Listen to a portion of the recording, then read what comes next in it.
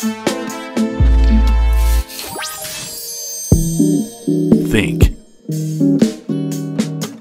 Act. And prosper. You are now tuned into the Money Level Show. Hey, Daryl, how's it going? Thanks for having me on your show. Yeah, just here at the New Orleans Investment Conference and, meeting a lot of new people, a lot of faces that I have not heard of in the financial media space.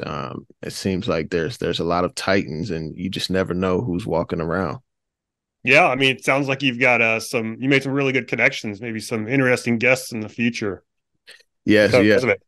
yes, for sure. It's kind of interesting, when you're at these events, it's like someone could be walking around, you've never heard of them, and then someone that has heard of them has to like let you know, like, hey, that's such and such right there, and then you have to go look them up, and you're like, oh, dang, this is like an important big figure in the Yeah, space. yeah, Uh, yeah. It's really cool because going to these conferences, the attraction isn't just necessarily just the mining companies or the energy companies or what have you. You're mining for connections.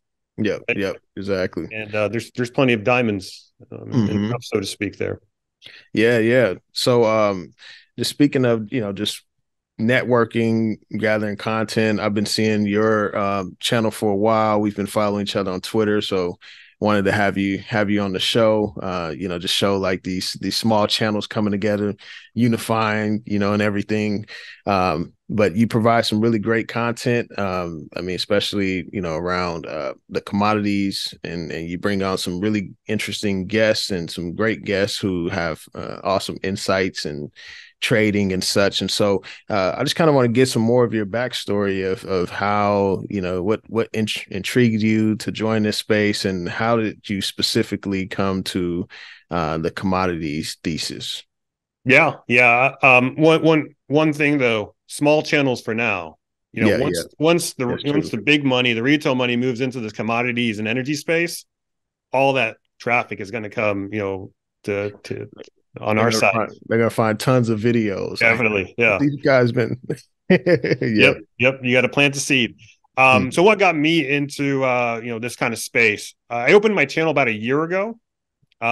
Just out of I've been studying this stuff for about a few years now. Really got into commodity investing, resource investing during the COVID crash of 2020. Just much like everyone else, felt kind of behooved to look for opportunities at that time. And, just kind of when I discovered the likes of, George Gammon, Lynn Alden, Chris McIntosh, Rick Rule, all the folks that we listen to, in this space. And, I really got fascinated with the commodity thesis just because in a way, it was predictable, but also very volatile at the same time. Predictable in the sense that, you can it's cyclical. It's all based on supply and demand. Whereas technology, it's a lot more complicated to price, to price growth in a tech stock and what have you. But with these commodity companies, there's a little bit more predictability in that sense, but there's also volatility that comes with, although you might have an upward or downward trend, the path to get there is really rocky and violent, right?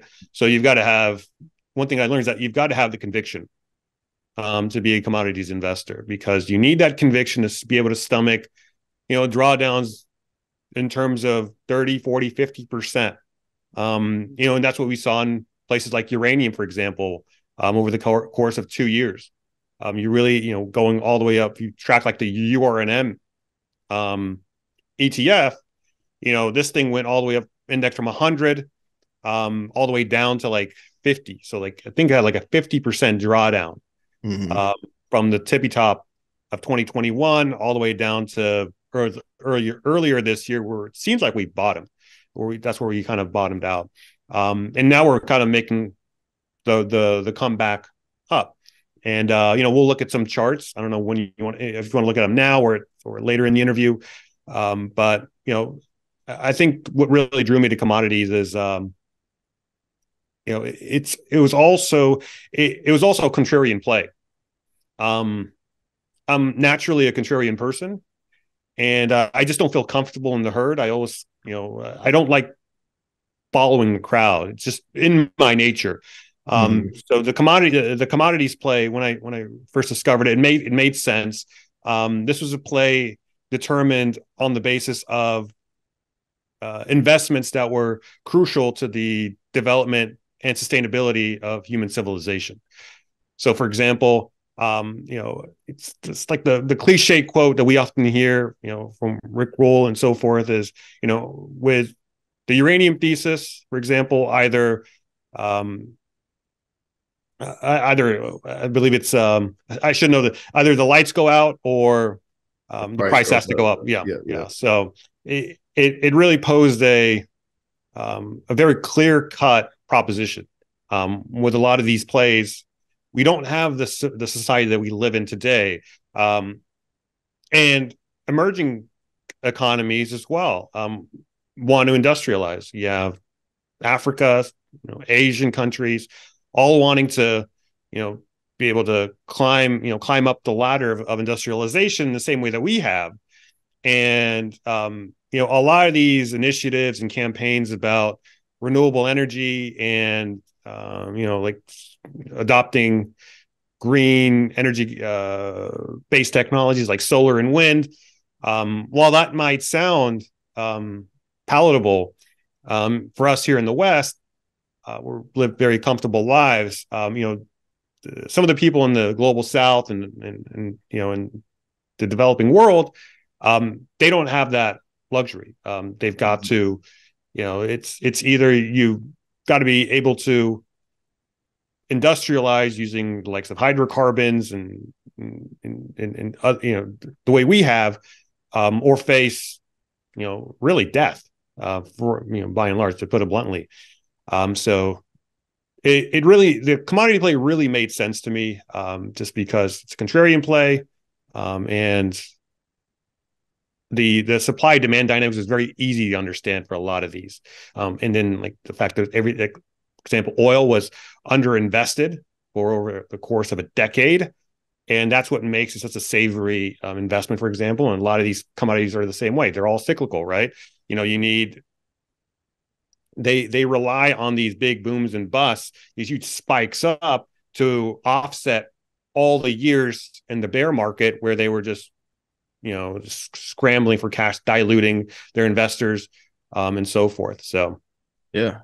It's definitely, I mean, the math adds up, and it's really, that's the way I see it, in terms of commodities. Obviously, we had the pandemic, that was, I mean, we had, like, even with Cameco had Cigar Lake, and I think it was Cigar Lake or McCarthy. One of them was shut. I don't know if they were both shut down or what, but, you had these supply chain disruptions. You had, there's just a lot of things that were happening and disrupting, the supply chains and with the trade. And then you add in the geopolitical conflict, of, Russia, Ukraine, and, then you got the BRICS forming. Now you have Israel, Hamas, like, it just adds fuel to the fire. And it's like almost everything just keeps adding fuel to the fire. I mean, and even at this point, I mean, we can even look at the Federal Reserve and say, how long is interest rates going to stay higher? How long are they going to stay tight? Coming into an election, where, deficits are, ballooning, entitlements are ballooning. They're wanting to keep raising them. They're not going to cut them, especially going into an election year. They're not going to do anything that's unfavorable. And then you still have this underinvestment in energy, and you still have, I mean, even these policy decisions that impact commodities. And so, I don't know, it seems like everything just points to higher commodity prices. And I just think it probably could get worse, in terms of the macro environment, and which is going to be more bullish for commodities down the line. Yeah, I mean, you're essentially taking it on both ends, right? The demand side and the supply side. Because the demand side is coming from, all these BRICS emerging countries that we talked about wanting to industrialize. I mean, even look at BRICS. China might have a comparable GDP to the United States, but the next country down, I think, is like Russia or India. I mean, Russia's got a GDP of $2 trillion, and the United States is sitting at 30 trillion. So there's really, when you look on the BRICS side, there's so much eagerness to want to reach the same levels that we have in the West, and they're going to make it happen. So you've got that from the demand side, and then you've got the supply side that you've alluded to. Really kind of kicked off by COVID. Where you had all these shutdowns, and that's really where you started to see all the supply disruptions.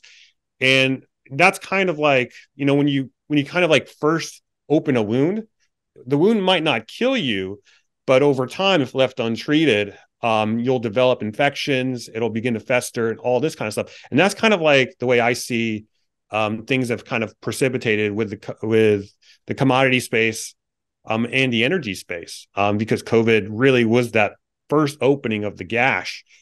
And then you've also got all of these geopolitical tensions. And if you ask yourself, are things more likely to get better or worse from here? I think, in my opinion, I think probability wise, I think they're going to get worse. We're in a fourth turning cycle, which is a revolutionary cycle, and not a revolutionary cycle, but a cycle where we see a shift in terms of monetary system and the global order. And these things can be very messy. Mm-hmm. So, in messy in terms of wars and geopolitical conflicts, and all of these things are inflationary. There's not a single war out there that led to deflation. And so, when you invest in these commodities, that's really what you're investing in. It's kind of depressing to think about, but all things being equal, with the entire world falling apart around you, I'd much rather get rich than be poor than everyone else. Because at least if you get you make your money, you get your flesh and meat, you can help those around you. So yeah, definitely. Well, I made you the host, so let's look at some charts and kind of just talk through some of the bullish cases for some of the commodities we're going to talk about today. Yeah. So let's kick things off with uranium. That's the hot topic nowadays. Uranium at 74.45 at the time of this recording. And you can clearly see, I mean, this thing has a rocket strapped, up its what. And it hasn't, it's looked back. I will give it that. It did look back in September, but now it's kind of resumed its takeoff. But you're really starting to see, highs not seen since 2011. I mean, this was the pre-Fukushima high of February 11th, and we were sitting at 73.25, 73 some odd cents there. We broke through that resistance level, and that's important because resistance levels are just markers of human psychology. And all of these charts are just markers of human psychology because you've got to think of it that way. You had a lot of bag holders at this point who have waited all of these years, 12 years, to finally see the uranium price at this level. And this is kind of their chance to offload some of their uranium holdings. Although in the case of uranium, it doesn't really trade as in the same way that a stock does. But purely from like a technical analysis point of view, that's how we kind of look at it. But nonetheless, I mean, making our moves from the very bottom here, when we were sitting at $18 back in 2016, all the way up until today, I mean, this is a 4x move, a 313% move. But nonetheless, even if we, zoom out, the high was all the way back here at $140. Now, one thing that I always like to look at when it comes to these commodities is, especially over a long period of time, is to make sure to control for the amount of dollars in circulation. So, in this case, I'm going to take the ratio of the uranium spot price divided by the M2 money supply, and I'm going to add this obscenely huge coefficient next to it, because the M2 money supply is such a huge denominator, you'll essentially get, the ratio will essentially just become like a super small denominator. You can't really tell. But anyways, this essentially is how the chart looks now when you control for the amount of money in the system. There's a lot more money in the system today than there was in, say, 2008. And to kind of look back at it from that point of view, to control for the money supply, you'd have to see just about a 5x of the uranium price from today. So that's 70 times 5, over $350, just about. I know there's some talk on Twitter. I can't remember who the analyst was that said this, but he said that it would not shock him to see uranium exceed $300 a pound. That's not to say that it'd be a sustainable move, but it'd be something like a huge shoot up and then a correction, so to speak. So I mean, there's a lot of I still think there's a lot of juice in this uranium price, despite having moved up quite a bit already. Especially when you look at this thing. I mean, forget about the M2 money supply. You look at uranium priced in, let's say gold, priced in something that's real, not just fiat money that could just be printed. Even that. I mean, you're getting the same kind of view of things, right? I mean, that's off. Despite our growth, I mean, we're still off, like, again, about 5x, over 5x actually. So, this is what these ratios tell us, because it tells us not only the price of things, it also tells us the value of things compared to something else. And so the uranium spot price looks good, from a long-term macro view. And you can clearly see here, moving, we've been pretty much range bound to this channel here. We could go up here and test this resistance line. But eventually, to really see this uranium bull market really take off, I really don't think the show's really started. We're kind of in the I don't want to say like, oh, we're only in the second inning or third inning, but these things, when they take off, they really explode. It just happens all slowly, then all at once. Can you go back to just the uranium without the uranium price and gold? Yeah. I was looking at 2022, early 2022, where you have that support line. Mm-hmm. It's up a little further, that peak at where it dropped, where it retraced right there. Yep. I remember even during that time, when Rick would talk about some of these stocks were getting ahead of themselves, and so. And then, we had the retrace. I mean, we obviously had another spike. And then this was after the Russia-Ukraine situation. But now it's like, now we're seeing, more bullish factors come in, with, the governments around the world and their policies and wanting to secure nuclear energy. And, countries are seeing it as risks to their military and the defense of their nations, many things of that nature. And then you have the clean energy transition. I mean, the narrative around uranium has changed a lot since then. There's a lot more talk from governmental representatives about uranium being a play for how to transition to clean energy. And so it just seems like, at first we had a lot of retail investors in who drove the price up, and even, people like Rick were like, hey, the price is going up too fast. This is not, I think, were you in a trade in 21, 22 when the stocks initially started running, Yeah, I actually, I bought in April 2020. Yep. So, yeah. So, so I was there for the entire ride. Yeah. So we had the big spike, but it wasn't, the thesis was still there, but it's like it wasn't. We weren't seeing like the governments, like the United States passing the Advance Act and these different acts and policies that have been passed to build nuclear reactors and such. Like we weren't seeing all of that, and then we didn't have the Russia Ukraine with the enriched uranium issue, and them exporting, I think 40% of enriched uranium. So like a lot of that stuff didn't even exist back then. And so I think that now this recent move up is a true like move because of the fundamentals are becoming more bullish. Yeah. So let me, to your point there about retail jumping in and, spiking the price up and then bringing it back down. This is a look at institutional ownership of URA. So URA is is the biggest uranium miners ETF out there. Even bigger than URNM.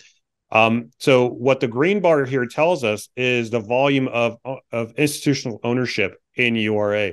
The black line is the actual URA price. Now, what's interesting, Daryl, Where's when where's does the green where's the green line? I'm trying to find the. oh is it I don't see hold it on on. your screen. Oh, what about now? Yeah. There we go. Okay. So do you want to cut and go back? No. We're good. All right, cool. So again, so we've got the green bars here. These represent institutional ownership of URA. You've got the black line, which tells us the URA price itself, right? Now, when did the green bars start going up? When did we start seeing this mass deluge of institutional ownership come in to the to URA? I mean, It wasn't up here. It wasn't at the top, yeah. right? Institutional ownership started buying in during the consolidation phase. Mm-hmm. This spike here in 2021, this was devoid of the amount of institutional ownership that we see today. Yeah. So this tells me that this was a purely retail move up, and the consolidation phase was a purely retail sell-off. Mm-hmm. Because look who's buying, and look who owns more URA than ever before at the moment. Yeah. It's Yeah. it's it's institutional ownership. So the smart money is coming into uranium, and like you said, this huge the huge spike and the crash back down. Smart money doesn't engage in this kind of thing. This is all retail money. So I just thought that was interesting to look at, to kind of juxtapose your point there. And that's an important piece to look at. I mean, because it's showing URA. I mean, because obviously, we did have Sprott come in, and Sprott started buying, and there was a lot of hype around that when Sprott got Uranium Participation Corp, and then started buying physical pounds. I mean, the Sprott has been. I think they've just been sitting on the sideline for a little while, just accumulating capital, and so Yeah, and yeah, I remember just they're still what is it, negative, they're still in negative territory, so they can't buy yet. And they've been in negative territory for about a year now too. So this huge spike in this jump in uranium, this was precipitated by, where is it? Here. July of 2021, right? All the way up to here. This was all the spot buying zone. So if we actually pull up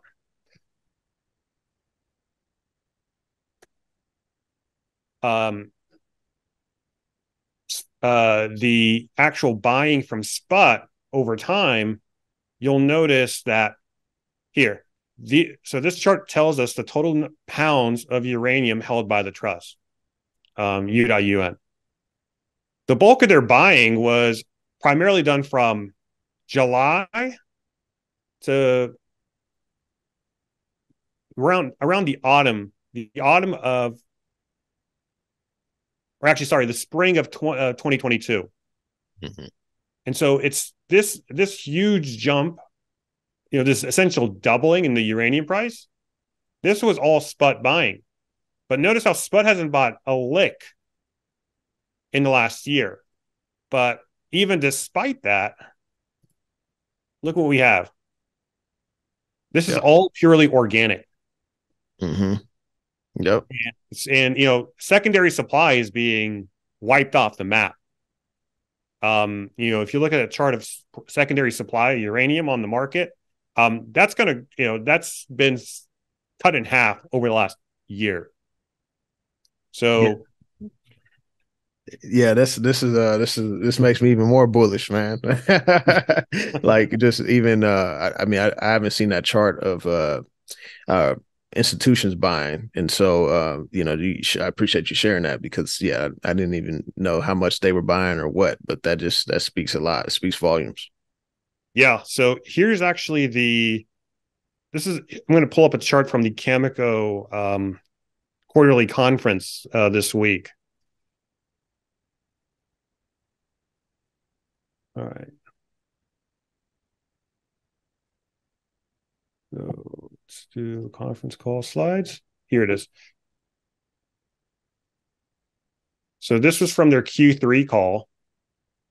And yeah, so you've got primary supply here in blue, secondary supply here in gray. And I mean, look at all the secondary supply that's been taken off the market. I mean, going from about 100 to 2023, and that's a little under 50. So half of that secondary supply has been decimated. Mm-hmm. And I believe this is when Sput came on the market and just ate it all up. Yeah. And this is essentially looking at the uranium case from a supply side perspective. So you've got your primary supply dwindling down, your secondary supply also dwindling down, but your demand is continuing to grow. I mean, we are right here. The delta between supply and demand is still microscopic.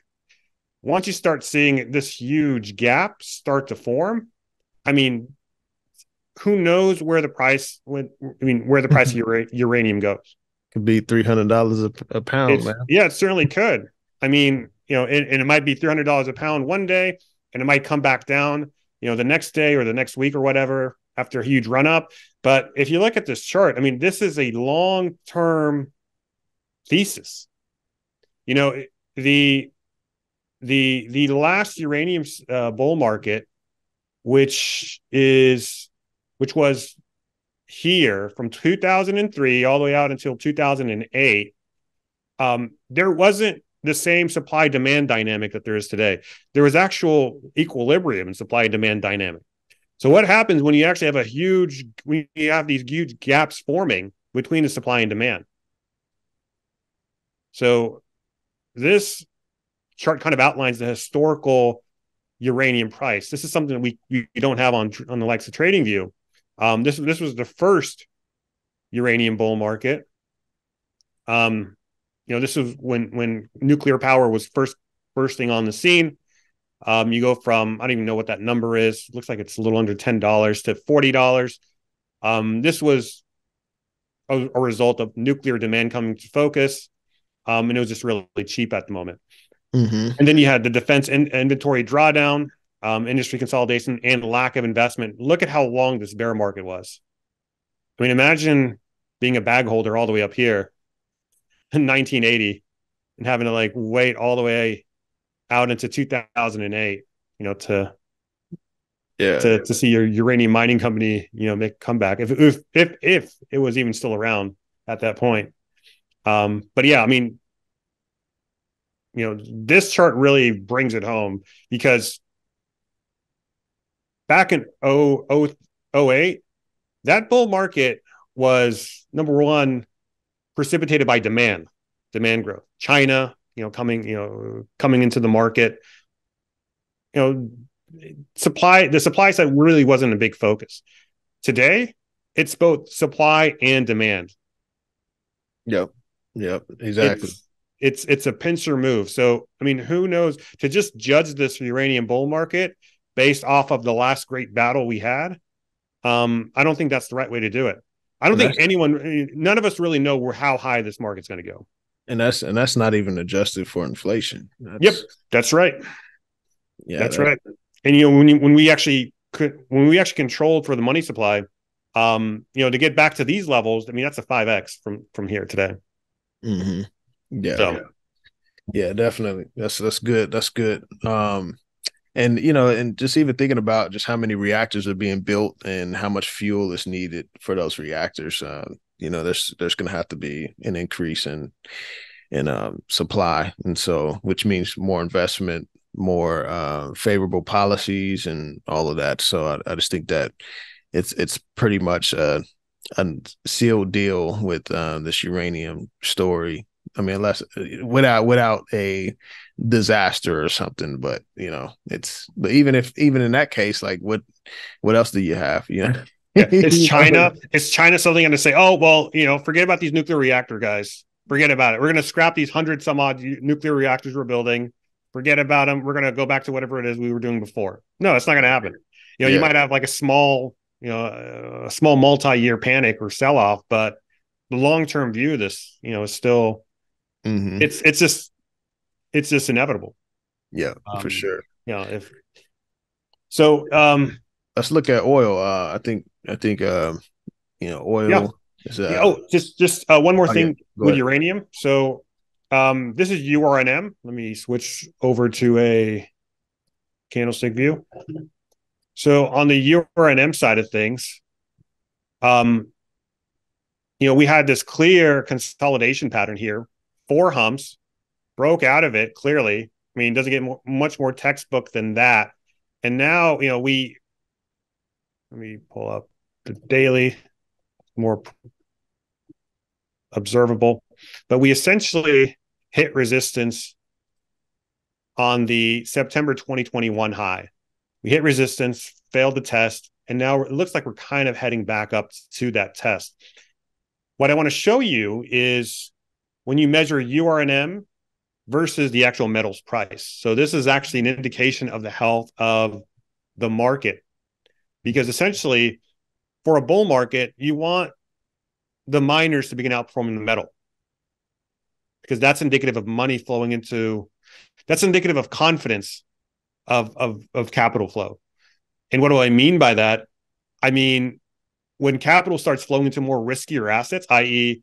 from, say, the Sprott Physical Uranium Trust to Cameco to NextGen to, your developers to your explorers, when money starts flowing that way, down the risk funnel, that's telling you that the market has greater and greater confidence in the sector. So we want to see URNM, the miners, begin to outperform the metal.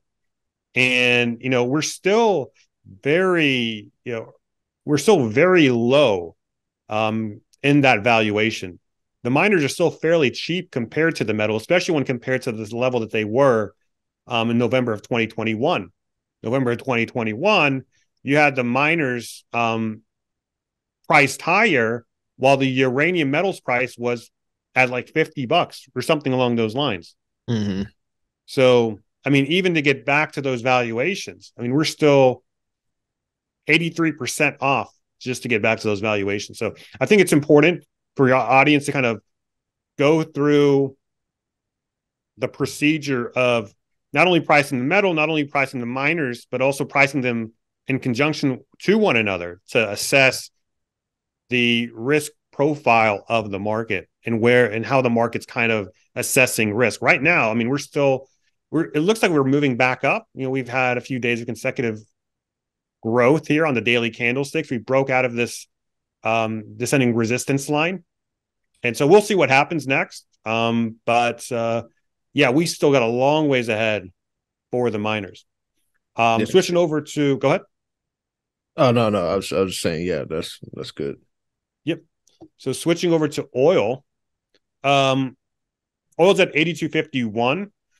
Oil's been acting kind of weird lately. I mean, you'd expect oil to really take off given all of the geopolitical tensions and risks in the Middle East, and talks about oil embargoes and all this stuff. But nonetheless, oil has been coming down. Even the supply, like that's, our inventories are super low, and I mean, SPR has been drained down like 40% or something. Yeah, it's been cut in half too. So, the oil market is weird. It's really weird right now. But from what I've been told from experts in the field, they're really looking towards a $70 to $90 range bound price for oil. That's kind of like the Goldilocks zone that makes the supplier and the buyer happy. But we're at 82.51. We had a strong day today. As you can tell here with this strong green candlestick. We did have a reverse hammer candlestick yesterday, which indicates possible further downside. So there's that to keep in mind. But I mean, we still closed fairly strong today. We broke down below this support line that we built since midsummer, and we might go back and retest. And we'll see how that goes. But oil has been strange lately, and you can see the price of oil here consolidated, broke out, and this is where we're at now.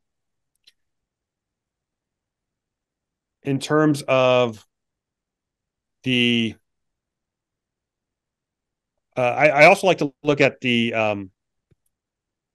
oil service companies. Mm-hmm. So oil service companies have actually been fairly cheap. Despite all of the turbulence in the oil price. I mean, just look at this. Since 2020, it's just been a steady move up. And no one's talking about oil service companies. Right? I mean, you have your ups and your downs, but I mean, this is a fairly reliable channel. Yeah. Yeah. So, we've had gains, if you compare like the bottom to where we're at now, I mean, this is a 4.5x. So, I mean, these companies are all the bad ones have been kind of washed away over the last 10 years. And so it was kind of a Darwinian mechanism to where only the best and the most clean in the companies with the cleanest balance sheets survived. And that's what you have today with these oil service companies. And a lot of these companies are have PE ratios of like 4 or 3 and dividends of like 10 or 20%. It's insane. But that's kind of where I'm looking at in terms of how to play oil is because if you compare OIH to the price of oil, I mean, historically speaking, I mean, we're still so low on a relative basis compared to the price of oil. I mean, that's from an asymmetric point of view. That's really what I liked about commodities at the time when it really got into them, and still to this day, is that these things are very asymmetric. You pull up Echo Patrol EC. I've been noticing no, it's without an H, and it's petrol, like petroleum. Yep. Yep. I've been noticing like some of these, these stocks, like, South America oil companies and such. I mean, the dividend yield is just huge. 22%. Yeah. PE ratio is low, and like many people aren't, like American investors aren't really looking at companies like outside of like the big names, it seems. Yeah. Yeah. I mean, it's not only paying you really good dividends. I mean, it still looks pretty asymmetric. Right? Like, looks like there's still a good bit of upside to go, just to get back to those 2011, 2012 highs. But if you're getting paid, 20, yeah, 25% the whole no, that's what I'm saying. I mean, you're making an income, and then you've got asymmetry at the same time. Yeah, definitely. Like, what more do you want? Yep. And I mean, obviously, you got jurisdictional risks. I mean, they're based out of Colombia. Same thing with Petrobras out of Brazil. But Petrobras pays a solid dividend as well. And I mean, their preferred shares, if you look up PBR.A, they're actually, I think, about 15% or 50% owned by government, which is pretty interesting. Yeah. The government 25%. You got a 25% dividend. Yeah, and so like, with this company, I mean, even though like who's in office at the in Brazil, now, Lula. the president Lula. Yep. The CEO of this company is a part of one of Lula's. I don't know. I forgot, cabinets or Cabinet something. members. Yeah, yeah, or something like that. But then the government owns 50% of the shares, and so it's like, are they really going to sabotage their? I mean, I don't know. It Yeah. seems unlikely, Yeah, I mean, well, I mean, they could always dilute it, but I doubt it too. That's why I mean, you don't go all in on, or you don't put too much money into one investment. Mm-hmm. You've got to diversify it out. That's what I do as well. I'm not a big risk taker in that regards. I kind of like to identify really strong asymmetric plays and just kind of nibble on them on a few percentage points Mm-hmm. allocations of my portfolio. I mean, you put in, something like 5% of your portfolio and something 10x's, you can afford to lose a few other positions, and that position alone will make up for it. Yeah, and it's I mean, even with these companies, I mean, last year, Petrobras, their dividend was, I think it hit close to 40%. Um, and I mean, with these companies, like, you can earn and get your money back, like your initial investment back quick, So I mean, within, a few years, even, me on an Echo Patrol on their last dividend payout, like, I earned like multiple shares of the company just from being able to, you know, being able to capitalize off that 20%. Yeah. Yeah. I mean, it's a slam dunk. I mean, I don't know what else to say. Good job. Yeah, it's pretty cool. I wanted can you see if they got the SPR chart on there? Yeah, I think they do. I don't remember the ticker though. It should be under economy. I don't know if you type in strategic. See how. Here it is. Dang, man. Yeah, And you there can you see, go. like, that's when they started in 78 with the embargo. Yeah, so it actually peaked in 2011. It's been peaked in 2011, dipped back down, held steady up until 2017, and then took a big dump all the way down.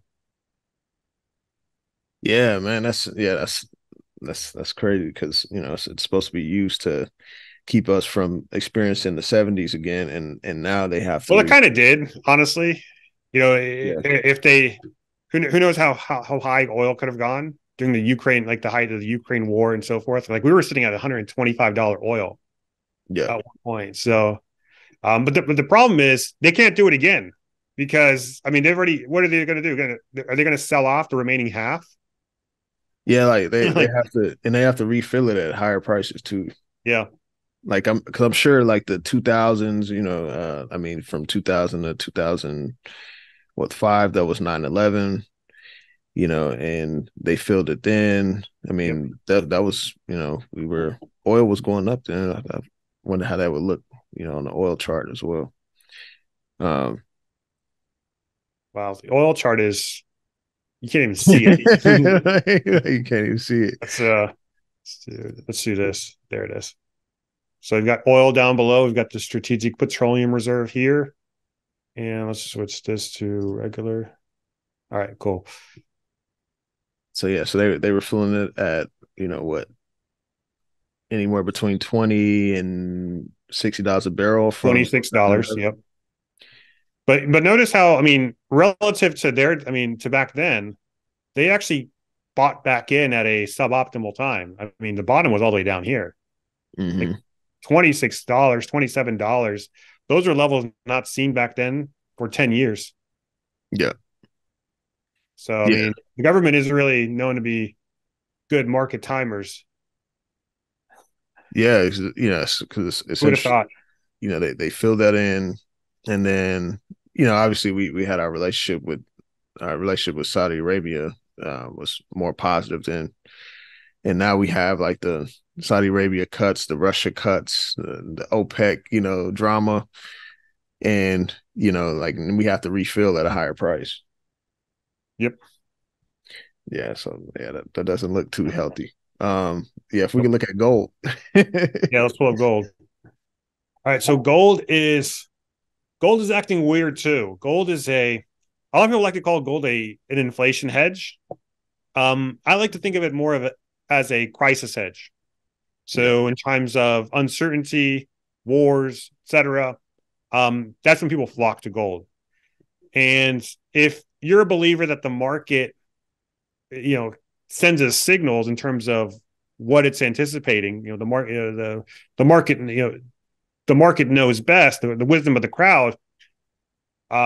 It's kind of give us mixed signals. We've had a pretty big run up in gold from the 1800 levels all the way down here in October to, I mean, we broke through 2000 just a couple days ago, and now gold's kind of consolidating. Doesn't really know if it wants to go up, doesn't really know if it wants to go down. I mean, you have these days with these long wicks.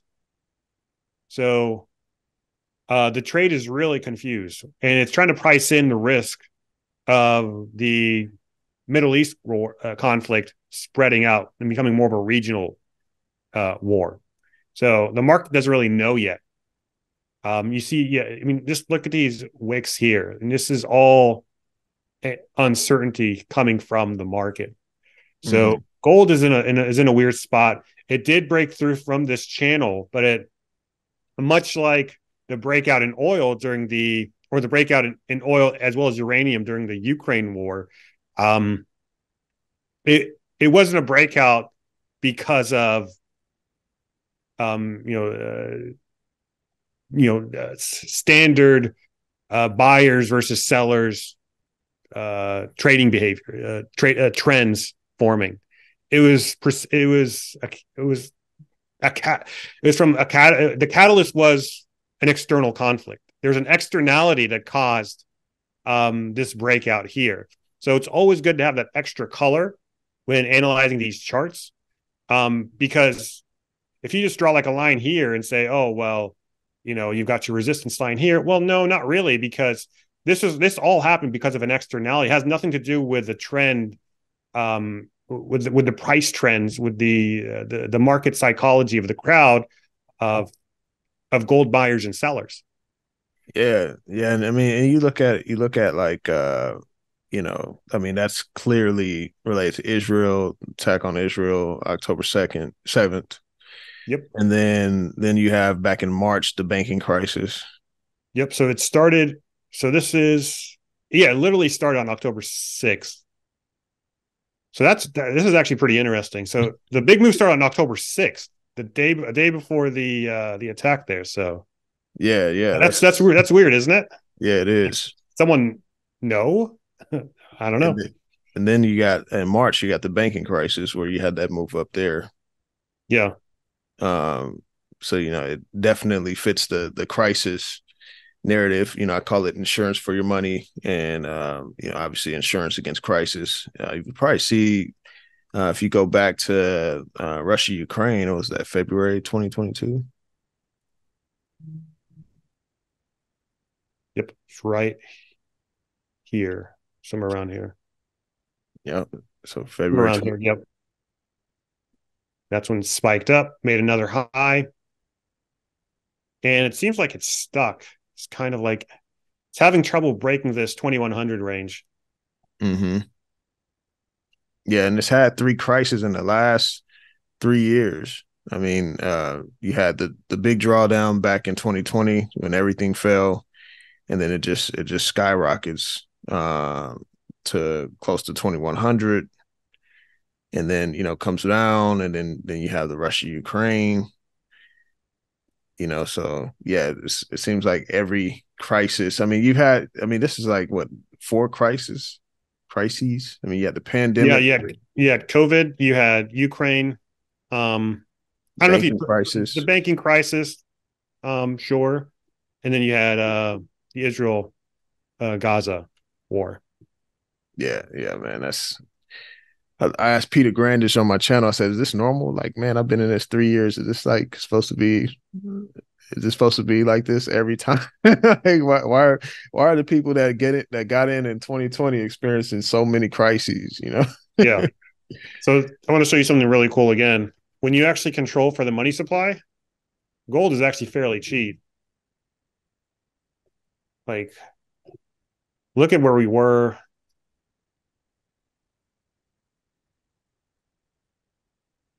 And this is on a log scale. So if we actually take that out, just for illustrative purposes, I mean, the price of gold compared to the M2 money supply would have to 6x just to get back to those 70s highs.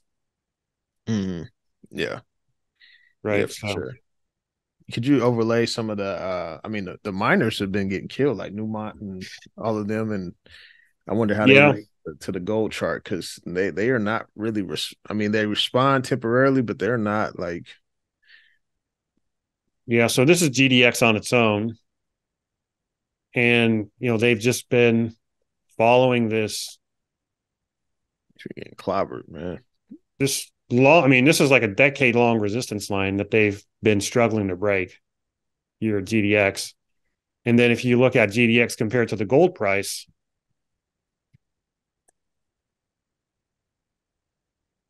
I mean, they are so cheap.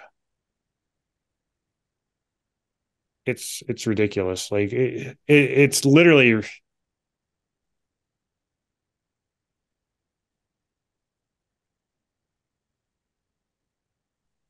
Man, yeah. Yeah. That's these miners, it's right at support. I mean, essentially. Yeah, these miners are very cheap. Yeah, I mean, I saw Franco Nevada take a huge dive, but that was related to some geopolitical risks or some political risks where they're at. Yeah, I mean, but this is where if you've got the patience and patience is an edge. Yeah. Yeah, the heart. And the courage. Yep. This is where people like Rick Roll bought Paladin at like what, 2 cents or a cent or something back in the year 2000. You just got to be willing to take the plunge. But this is where it is. Yeah, definitely.